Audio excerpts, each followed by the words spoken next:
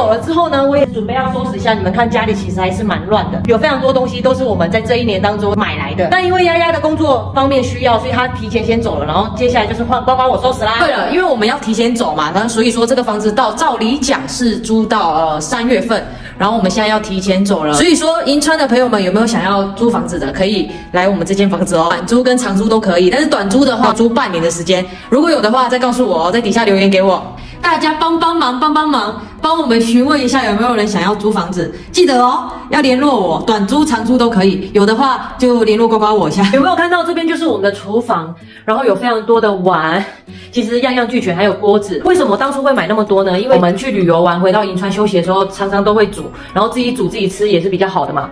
那其实这些碗当初我们是看在那个银川这边的菜市场卖的超便宜，一套它只收我们5块钱，所以我们就一次性的买了那么多了。现在其实呱呱我也不知道怎么处理这些，不要看只有这些呢，其实我们下面这边全部都是。为什么不敢丢呢？因为大家不都说就是不能乱丢碗嘛，因为丢碗就等于丢饭碗啊。如果这个成真的我怎么办？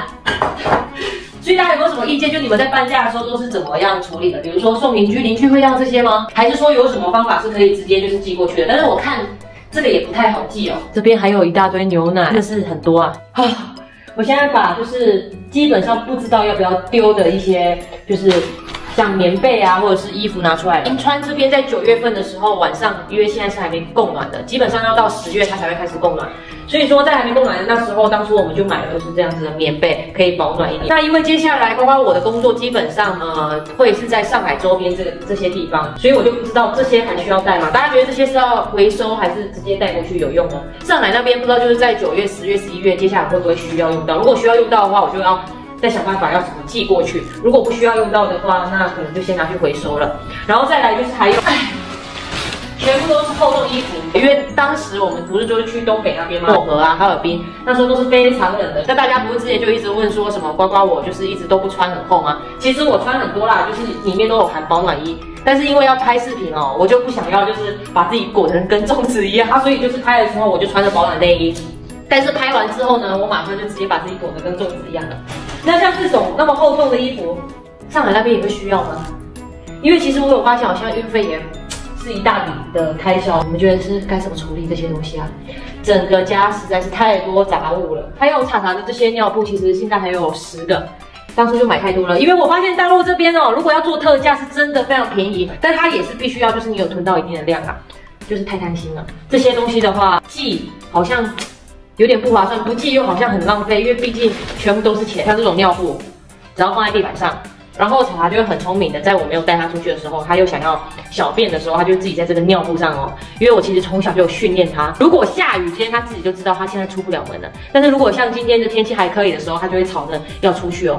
所以狗狗哦，一定要训练好，因为训练好它就会是一只非常乖的狗。再来就是你们看这种就是晒阴干、晒衣服的。虽然说这个也不是到特贵啊，大概这一根当初买就是要60块钱人民币，现在丢了也不是，不丢又不知道怎么运，好像加了运费又不划算。那如果留给房东，大家觉得怎么样？甚至是像现在也有洗衣精，我们都是带不走了，因为他们说不管是物流或者是我们自己的行李放上这些洗衣精啊，然后一罐大概就是1升的这种，全部都是不能带的，就算你是弄寄的也是不行，真的是很头痛啊。那接下来就是我们的拍摄这些设备啦。首先就是无人机嘛，其实当初买来就是想说，因为我们在外面走走玩玩，就是拍一下从上空拍下来的这些风景啊。但是实际上哦，它其实不好用，就是如果你真的要拍成那种大片啊，是非常需要技术的哦。所以我们其实还在研究这个无人机到底应该要怎么玩。有没有人很会玩无人机的？因为其实当初我们去云南的时候啊，然后在海上，大家说哦拍得好漂亮哦。其实呢，不是我们拍的，是我们把机器借给一个大神，然后这个大神就帮我们拍了。大家知道这是干什么的吗？是不是大家在什么抖音啊，在什么平台上面看到直播啊，那些 UP 主都会有这一个？没错啦，这个哦，其实就是打灯光的，它就是这周围插片之后它就会亮，然后他们手机就放在这边。那主要的功能呢，其实就是直播在用的。然后当初我们想说每天都可以室内直播一下，但是发现没有时间，所以也很少去用它。再加上我们这一年其实都在外面啊，所以你说带这个适合吗？不适合，算是一个小策略失误。大概这个就100多，所以现在我也不知道这个要怎么处理，因为它其实也算是一个易碎品。如果这个灯管这边直接易碎掉的话，那这一整只就没用了。然后我现在就在想说，这些都要带吗？像我们这样子，其实好像真的不太行，太会买了，不能说就是想要什么，然后我们就马上买，然后搞得留了一大堆东西在这边。主要啊，在大陆这边，真的在网络上的话，琳琅满目的商品每天会出现在你眼前啊，只要打开手机里面的一些软体 APP， 就可以看到，基本上你想要的东西都在上面。所以说，每次一看到的时候，就会一直想要买，就不像在台湾，比如说我要一个东西，在网络上面可能也有，但是它选项比较少，然后有时候想一想就说啊，不然就要出去买。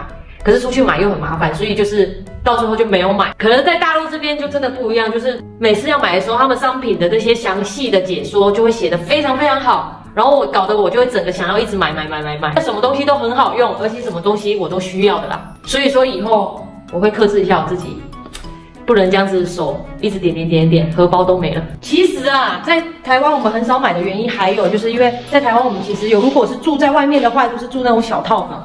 大概多小呢？也就是大陆的20到30平左右啊，你就可想而知，这20到30平里面有什么？没有厨房，大概就只有卫生间跟一张床，然后一个衣柜，那其实是放不了那么多的，所以我们就会比较少买啊。而且啊，如果要像我们现在要搬家的时候嘛，距离其实都不远，顶到天可能就是个10公里左右，就从这个 A 屋子搬到那个 B 屋子，可能那 B 屋子比较便宜，或者是 B 屋子它比较大了一点，然后价钱是一样的，我就会选择搬家。就不像大陆这边，比如说我们现在搬是直接搬省的，直接跨一个大省，而且可能中间距离还有好多个省份。我还真的没有那么远的距离这样子在搬家的。大家搬家的距离都是多少？告诉我。那今天的视频就先分享到这边哦，我们下期视频不见不散，拜拜。